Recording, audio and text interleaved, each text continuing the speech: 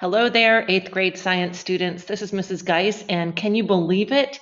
We have made it to the end of the year, guys. We have learned all of the new material that we were supposed to learn this year, and now it is time to start preparing for the EOG. The EOG for 8th grade will be on Friday, May 28th. So we've got some time to prepare, and we have a special LearnEd notebook for you to help you with preparing to take the EOG. So go ahead and take out your 8th grade science review EOG notebook, and it is pink, purpley color, and let's go ahead and get started. Here we go. So in this review, we're going to cover all of the things that we have talked about this year with the standards listed up here at the top. This unit review is not in the same order that we learned things this year. Okay, just wanted to let you know that. But we'll be covering properties of matter, including elements and compounds, mixtures, physical and chemical changes, and conservation of matter. We'll be talking about energy, the unit we just finished, including how we obtain energy, non-renewable sources, renewable sources, and energy that we use for life in our cells. The hydrosphere, that was the unit we started way back at the beginning of the year, including water on Earth, water systems, safety and potability, and water treatment. Earth's history, we will be talking about Earth, planet Earth, rocks and fossils, how we date rocks and fossils, the methods that we use and evidence that we have, plate tectonics, as well as changing life forms. In our Evolution and Diversity of Life unit, we will be discussing geologic time, evolution, adaptations, and how we classify organisms. In our biotechnology, we will be talking about DNA and genetics, tools of biotechnology, the benefits of biotechnology, and ethical issues. Health and disease, including disease-causing organisms, epidemics and pandemics, something we know all too well, right? Food and energy, and healthy practices. Ecosystems, including abiotic and biotic factors, resources and interactions, energy flow, and the cycling of matter. All right, let's begin. Open up your notebook to page 4, and we'll begin with properties of matter. We know the atom is the smallest unit of an element. It still has the properties of that element. All matter is composed of atoms. Atoms have mass and occupy space. Atoms of the same element have the same properties. Let's look at this chart for a minute. We have the 3 parts of the atom, including the proton, the neutron, and the electron. Remember, the proton has a positive charge. It is located in the nucleus, and its mass is measurable. The neutron, it has a neutral charge. Remember, neutron, neutral. It is located in the nucleus, so it's easy to remember, nu, and its mass is also measurable. The electron has a negative charge. It's found orbiting the nucleus, and its mass, it's so tiny that it has what we call a negligible mass. An element, we know that these are composed of only one kind of atom. They may link with bonds to form molecules. That means they're chemically combined. They compose all substances on Earth, and their structure and atomic makeup determines the properties of different substances. The molecule is the smallest unit of a compound. A compound is 2 or more atoms chemically combined. Remember, I taught you the trick CCC. A compound is chemically combined. It may only be broken down through a chemical reaction. Mixtures are composed of 2 or more different substances. These substances keep their own individual properties. They are combined, which means they are physically mixed. But they can also be separated either by filtration or evaporation. We have 2 main types of mixtures, homogeneous and heterogeneous. A homogeneous mixture has particles of the same size. An example would be a solution. In a heterogeneous mixture, We have particles of different sizes. Remember, to think about homogeneous could be lemonade, where it all looks the same. Heterogeneous would be salad dressing, where you can look and see the different layers of the ingredients. Physical properties can be measured without changing chemical properties. So some examples of physical properties are appearance, solubility, density, melting point, boiling point, and so on. A physical change is the change in energy related to either being a solid, liquid, or gas. A phase change is the change in energy. Molecular interactions can change. So, for example, a solid can melt to become a liquid can boil to become a gas, and liquids can freeze to become a solid. Chemical properties. These can only be observed by changing the chemical identity. So, for example, we have chemical changes. These occur in a chemical reaction. What happens is we have the new chemical bonds are formed. Reactions change the atomic arrangement. Remember when we learned about balancing chemical equations, right? We're not creating or destroying any matter, but we are rearranging. The atoms rearrange to form new compounds.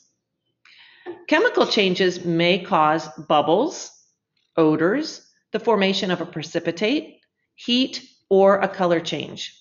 All of these indicate that you've had a chemical change occur. All physical and chemical changes involve a change in energy.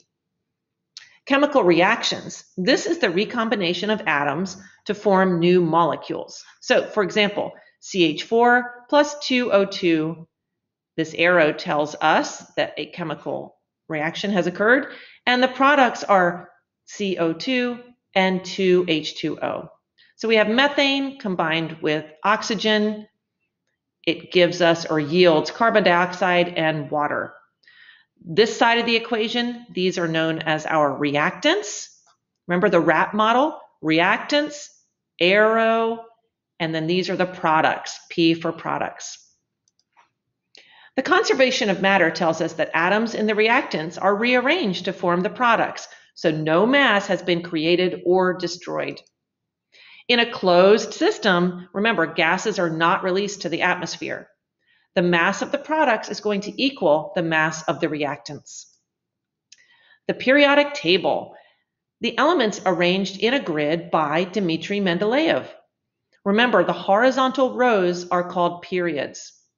There are 7 of those. The vertical columns are called groups. There are 18 of those, and they have similar properties.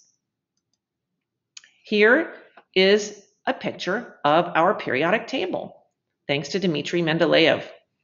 Okay, so make sure to prepare for the EOG that you are familiar with these groups. You want to know, for example, you want to know that the alkaline earth metals, you want to know the transition metals, you want to know the halogens and the noble gases. You want to know that these are the categories because when you are given a periodic table on the EOG, it will not have any answer key with it. Okay, you just have to know that they are grouped in columns according to their similar properties. All right, let's look at each box, each square in the periodic table. We know that the large letter is the element symbol. The number at the top is the atomic number, which is the number of protons in the nucleus. This is how the periodic table is arranged by the atomic number. So if we go back, we start with element number 1. Here we have hydrogen, and then we read it across this way. Helium is number 2. That means hydrogen has 1 proton in the nucleus, helium has 2. Then we go to lithium, beryllium, boron, carbon, and so on. This number here this number at the bottom is the mass number. That is the atomic mass of that element. And then here, usually we will have the element name. If you can't remember what the symbol stands for, don't worry, there's your element name. The following chart highlights the major properties of metals, metalloids, and nonmetals in the periodic table. So metals, we have the reactivity. We have reactive metals and less reactive metals. These conduct electricity and heat and are found in groups 1 and 2.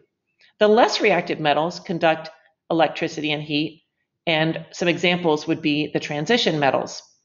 Metalloids are sometimes reactive. They are fair conductors of electricity, which means they're not the greatest. Boron and silicon would be examples of metalloids.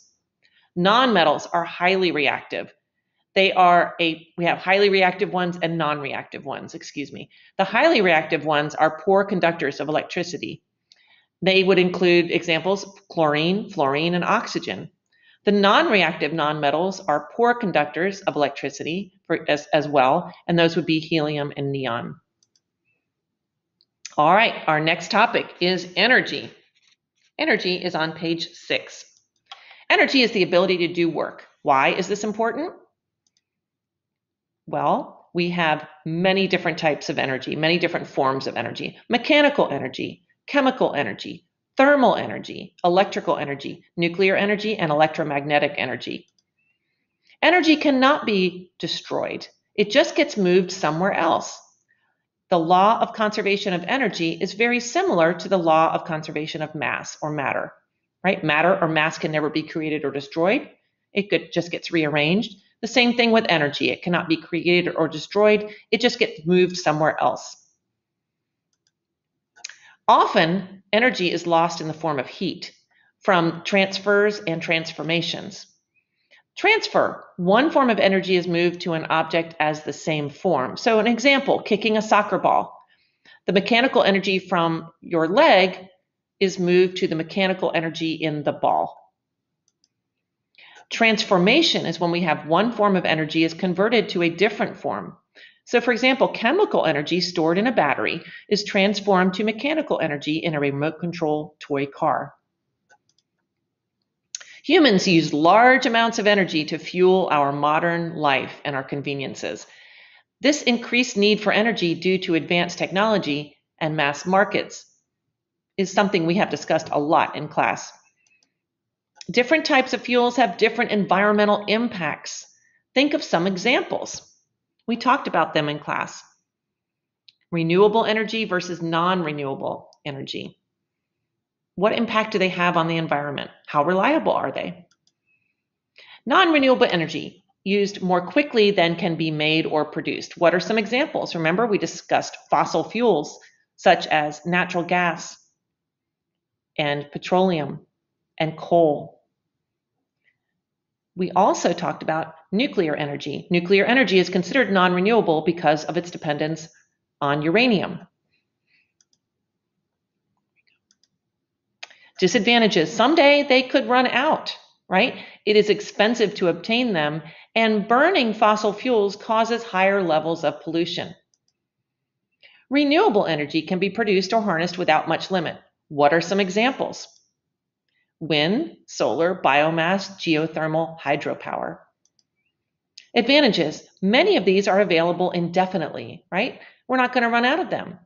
They cause zero or limited pollution.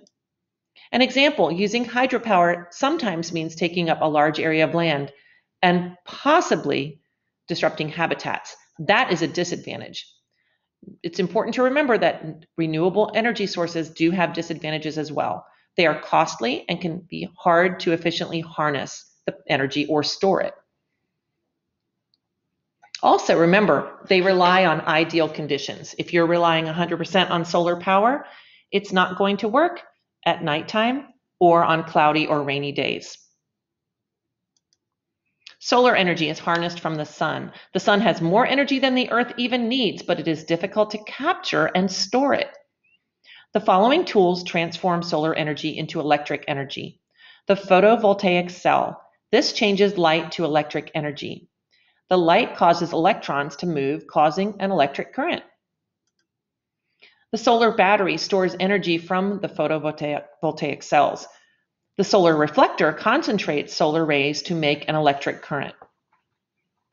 We imitated this when we made our solar ovens using a pizza box, tinfoil, black paper, and saran wrap. Solar reflectors and solar energy can be used for industrial purposes. Confining or trapping solar energy presents challenges, though. It is possible to heat water by passing it through collectors and keeping it in isolated containers. For example, it's a great way to heat water for a house. Think about how this might work. The hydrosphere. Go ahead and turn your page in your notebook to page 8. Water, we know, has the chemical formula H2O. It is one of the most common substances on planet Earth. It is circulated by a process known as the water cycle. Water is a solvent. That means it dissolves minerals and gases to transport to oceans.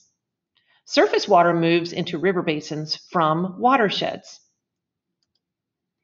The water cycle recycles water over the entire Earth. Remember, water is matter. Matter can never be created or destroyed. And we see this in the water cycle. Let's talk about the different parts or the different phases of the water cycle. We have evaporation, where liquid changes into a gas when it's exposed to heat. This moves water into the atmosphere. Transpiration occurs in plants. Water is released into the atmosphere through the pores of the plants. This moves water into the atmosphere.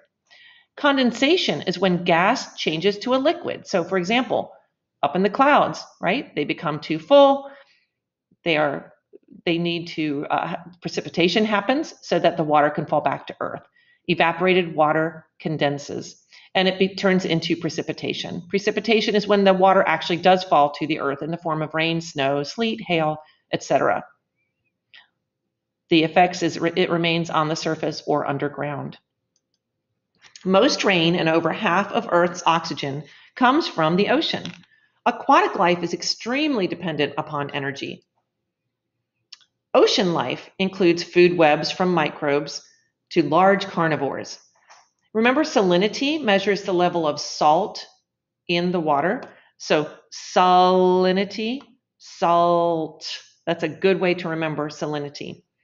Erosion, volcanoes, reactions at the seafloor, and the atmosphere all can cause salinity to increase.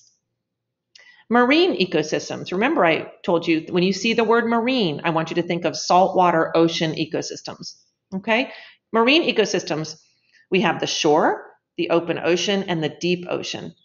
We have different zonation patterns caused by the tides, waves, and predation. This influences life distribution, the location and availability of life. Most of life in the ocean includes microbes in the form of algae. They are our primary producers in the ocean. They are the most abundant life form found in the ocean, and they produce oxygen and food.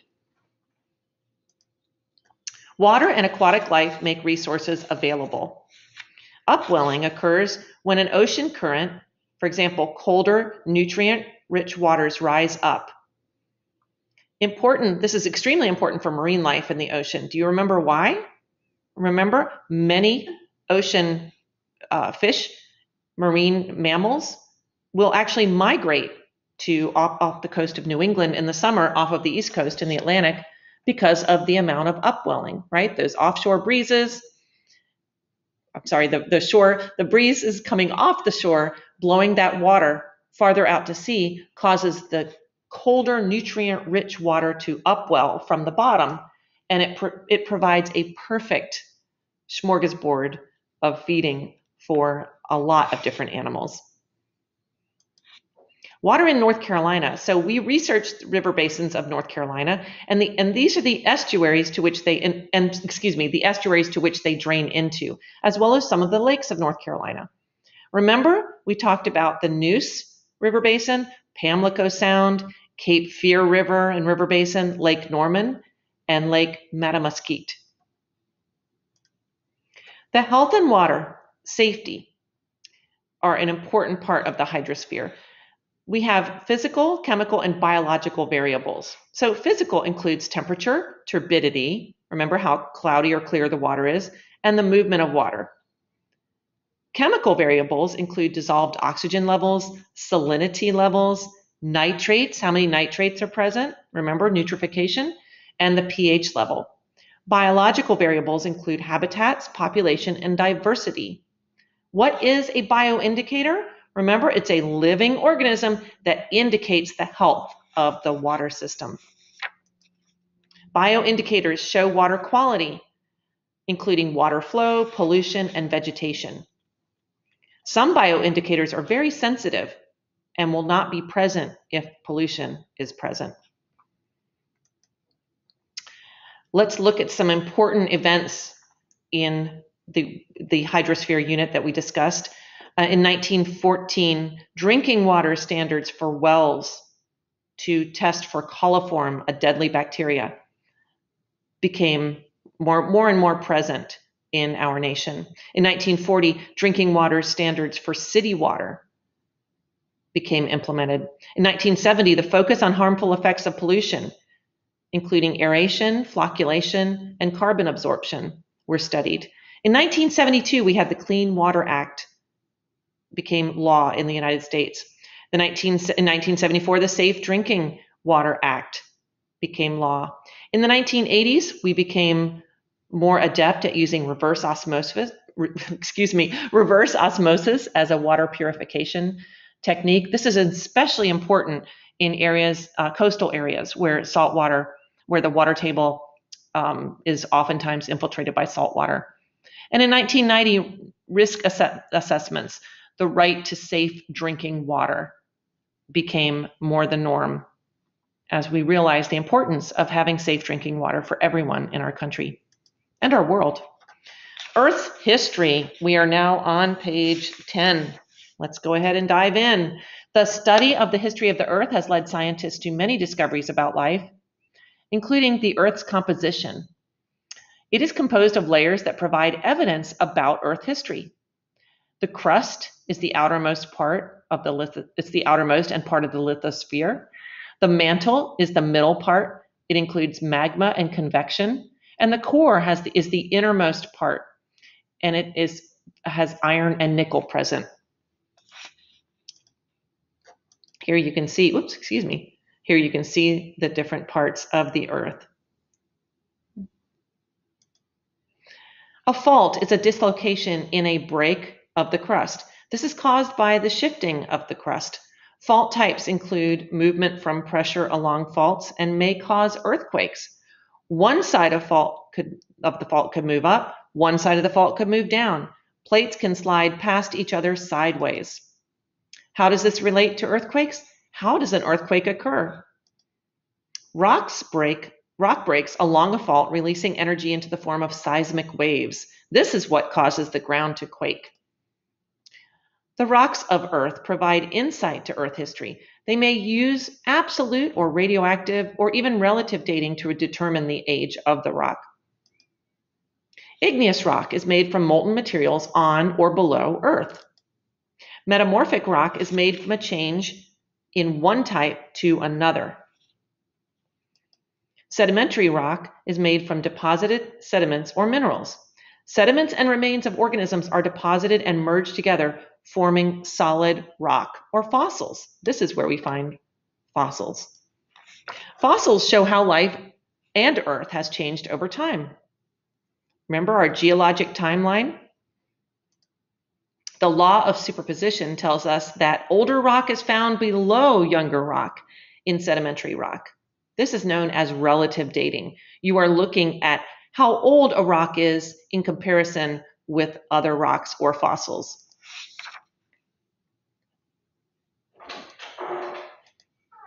More recent fossils are found in shallower rock layers, indicating more recent species. Older fossils are found in deep rock layers, usually showing older species.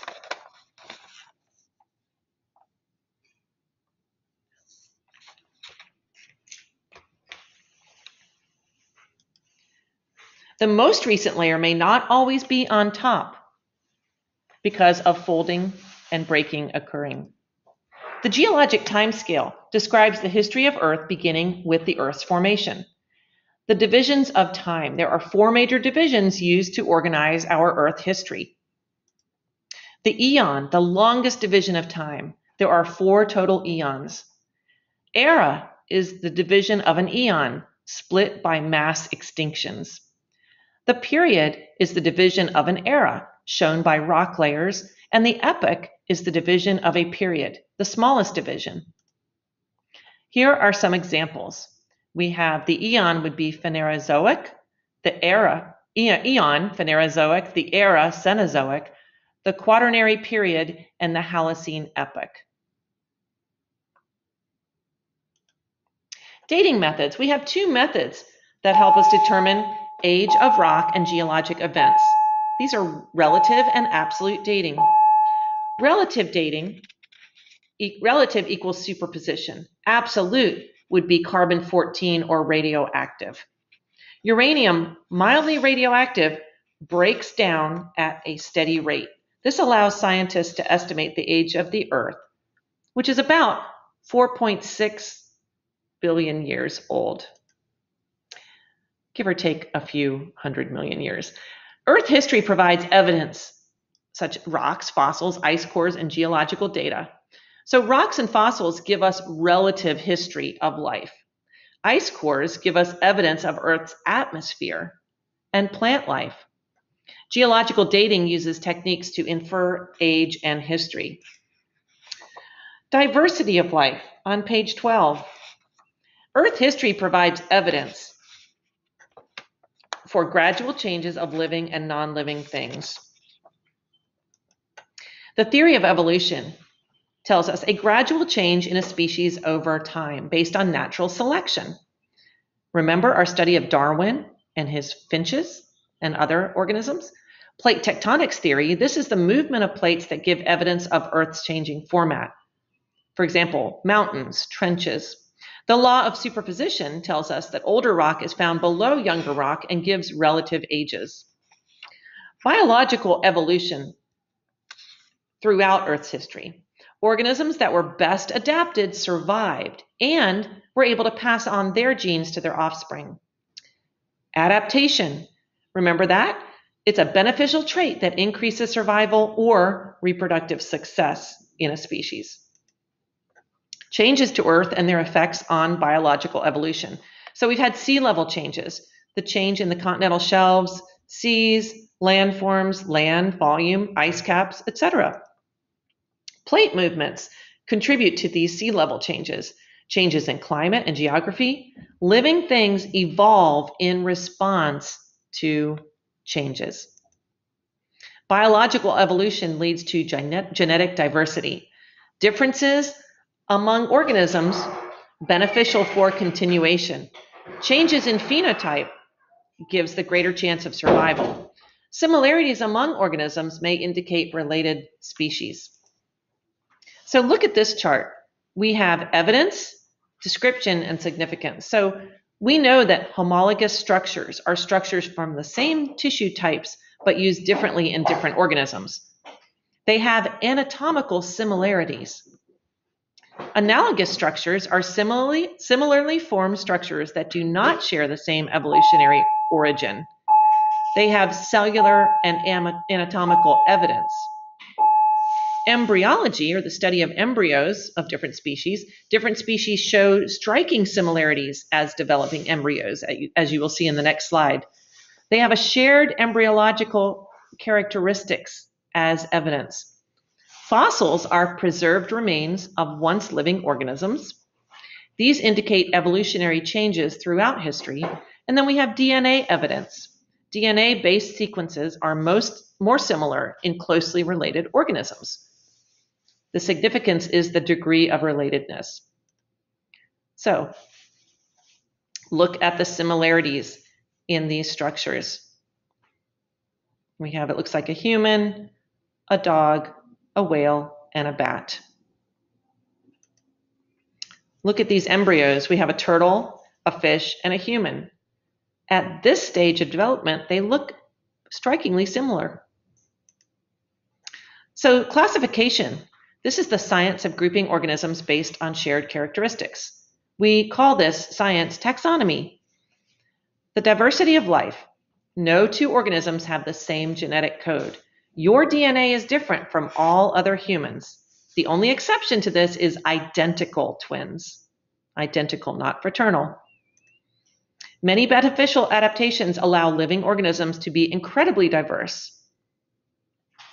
Think about why is this important. Research at least 3 adaptations that have allowed organisms to evolve and to be more successful over time, and use this information to fill in the chart on page 13. Think about the finchbeaks that we studied with Darwin and his work in the Galapagos Islands. All right, biotechnology. That was an exciting unit. Let's go ahead and turn to page 14 for biotechnology. Biotechnology is a rapidly growing field involving the use of living organisms to modify genes. Biotechnology has given us advances in medicine, food, genetics, and agriculture. In order to understand how biotechnology works, you must understand DNA. We know DNA, which stands for deoxyribonucleic acid, is the blueprint for life. It contains all the genetic information for life. Here is a model of DNA. Do you remember the parts? Remember we made 3D DNA in class together. Here we have our hydrogen bonded bases, our base pairs, our sugar phosphate backbone, right? And remember, adenine, thymine, cytosine, guanine. Those are the parts right there. Your traits and characteristics are determined by your genes. DNA makes up genes which code for traits. All living organisms have DNA and genes. There we go. Parents transmit their genes to their children by producing sex cells, known as gametes, that contain half of their genetic information. When fertilized with a gamete from the opposite sex, a complete organism is formed. Here we have our sperm cell, 23 chromosomes. The haploid male gamete has 1 copy of each chromosome pair. The cell is produced by meiosis. It joins up with the egg cell. It has 23 chromosomes. The haploid female gamete has 1 copy of each chromosome pair. The cell is produced by meiosis. The fertilized zygote, we have 46 chromosomes. 2 haploid gametes fuse to form 1 diploid cell, the first cell of an organism. This will divide by mitosis. And then finally, we have the blastocyst. This is 46 chromosomes in each cell, divides by mitosis to form an embryo within days and a fetus within weeks. DNA is manipulated using techniques in biotechnology to create a beneficial outcome. For example, in healthcare, it is used to treat genetic disorders and certain diseases. An example, making penicillin to treat infections. Transgenic engineering to produce insulin from bacterial DNA. The human gene for insulin production is transferred into a bacterial plasmid, DNA, which then allows the bacterial cell to produce insulin. Think of how is this beneficial. New techniques are emerging to treat cancers and many inherited conditions. Cystic fibrosis and SCIDS, which is an immune deficiency system disorder, are just a few. Crime scene investigation. Remember, we talked about forensic science in biotechnology. That uses DNA for testing and study of a crime scene. It can exonerate or it can help to put criminals away. Agriculture is another area of biotechnology. It is used to develop beneficial crops. The resistance to frost or freezing and pests are important in agriculture. Because biotechnology is rapidly advancing, many new careers are available, benefiting the local economy. Can you think of some examples? We discussed here in North Carolina, we have the Research Triangle Park, the area in Durham and Raleigh and Chapel Hill, where scientists come from all over the world to study and make improvements in biotechnology. Many ethical issues surround the field of biotechnology. Which do you feel presents the largest challenge? Complete the diagram on page 15 by comparing the pros and cons of biotechnology. There's a Venn diagram.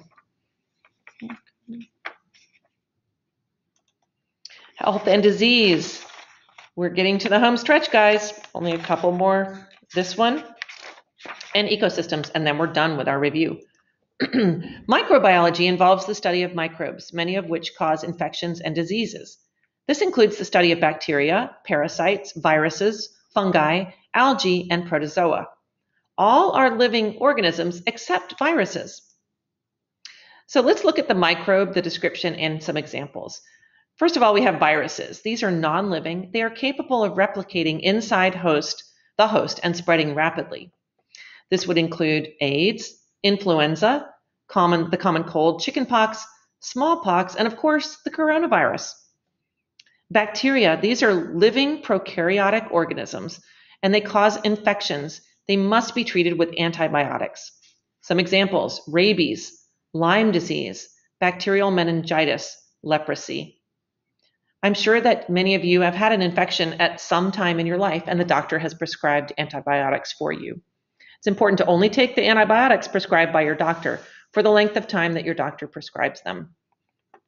Fungi, these are spread easily in moist places, and they interfere with normal bodily functions. For example, ringworm and athlete's foot. You may have experienced those unpleasant fungal infections. Parasites. Parasites feed off of a host, often infecting them with harmful diseases, or they cause the disease themselves. African sleeping sickness would be an example of a parasite. Protozoa, these are single-celled animal-like organisms that may be transferred by a vector, such as a mosquito. Plasmodium causes malaria. Let's look at microscopic prokaryotic bacteria. A disease, any condition that disrupts the normal functioning of processes within an organism. A pathogen is any disease-causing microorganism or particle. An infection occurs when any organism becomes contaminated by a disease-causing agent. Disease outbreaks may spread rapidly through populations. Epidemics are when we have large outbreaks that are not worldwide. They occur in large populations. So for example, malaria is a threat in Africa, but not worldwide, not globally.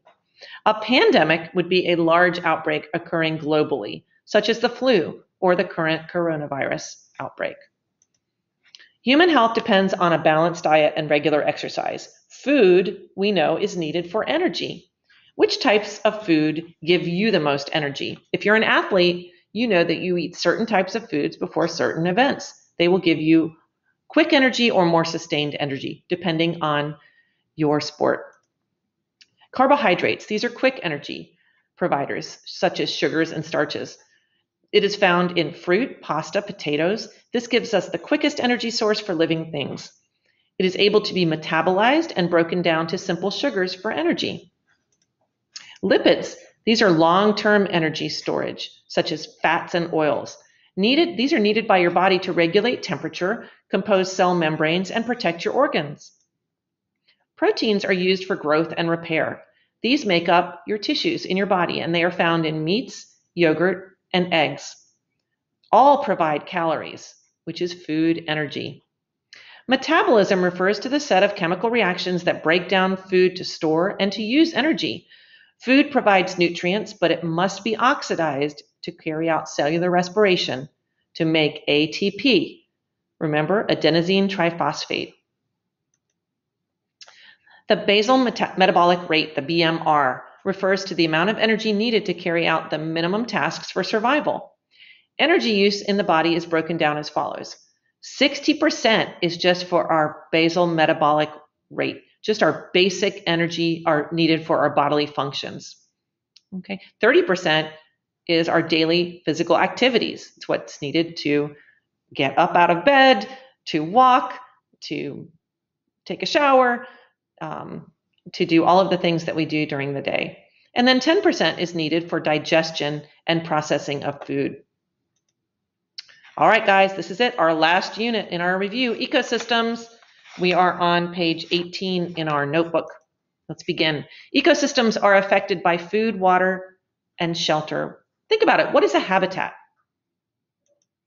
Right? A habitat is a place where organisms live. It is specialized for that organism. Organisms may compete for these resources, such as food, water, and shelter, if they are limited. Energy is needed to fuel all ecosystems, and everything we've learned this year, everything goes back to the sun, right? We can trace every single bit of energy or food web or food chain back to the sun. This can change forms in living things. Energy can change forms in living things, and food is oxidized. Energy is released as heat. Life relies on food webs. There are two major food webs. They begin with microscopic ocean producers, which we know to be algae, and on land, it begins with terrestrial plants. So aquatic food webs, terrestrial food webs. Explain how food web functions in the space, explain how a food web functions in the space provided on page 18. Plants in an ecosystem, they are known as producers. They are the first step in a food chain or food web. We call them autotrophs. They make their own food. They contribute to the energy flow and they exist at the bottom. They are extremely important for all life. So we take energy from the sun, right? The autotrophs take that energy. They, through photosynthesis, are able to produce and give out glucose, produce glucose and oxygen. Heterotrophs, these are consumers. We have, for example, this rabbit is going to eat the grass and get its energy from the grass, which got its energy from the sun. The snake might eat the rabbit, which got its energy from the grass, which got its energy from the sun. And then we have decomposers. These break down matter. They rely on dead and decayed material to get their energy. So again, autotrophs make their own food, they get their energy from the sun, and they provide energy for consumers, the animals that consume them. They have a role in transpiration. They use and release moisture back into the environment, and this is present in the water cycle. They photosynthesize, they are photosynthetic. In addition to making their own food, they also release oxygen into the atmosphere. This provides oxygen for other living organisms. Animals in an ecosystem, for example, we have consumers. They consume energy from other organisms. They can be heterotrophs. They contribute to ecological balance, such as competition, cooperation, predator-prey relationships, symbiosis, and many others. So let's look at consumers. They depend on levels below for a source of energy. They use food energy and provide it for higher levels.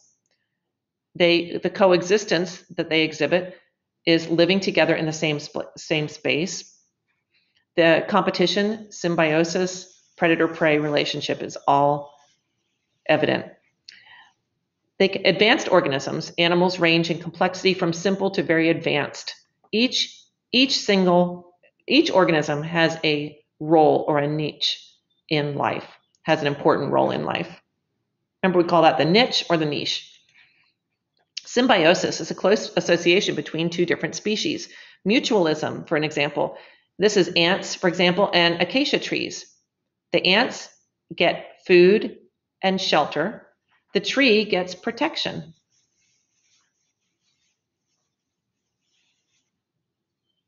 Parasitism, for example, a tick and a dog. The tick harms the host but does not kill it. So mutualism is when both benefit. Parasitism is when one is harmed while the other benefits. Think about commensalism. Do you remember what commensalism is? Energy and matter move throughout ecosystems. It can't be destroyed. It's always recycled. Research each of the cycles below. Why are they significant to the functioning of ecosystems? How do they represent recycling of materials? Water, carbon, nitrogen, and oxygen.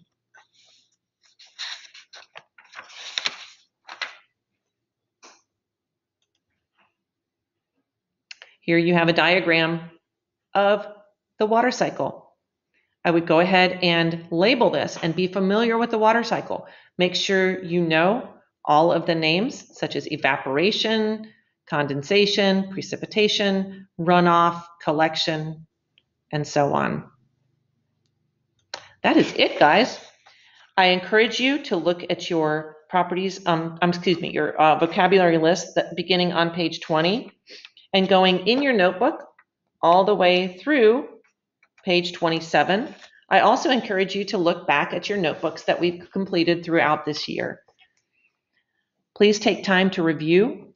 Don't try to do it all the day before the EOG. That will not be helpful. But if you do a little bit each day, like maybe take 2 or 3 days to review terms from each of our units, then you can relax and know that you'll be prepared for the EOG. Thank you so much and have a great day and good luck on your test. It's your time to shine.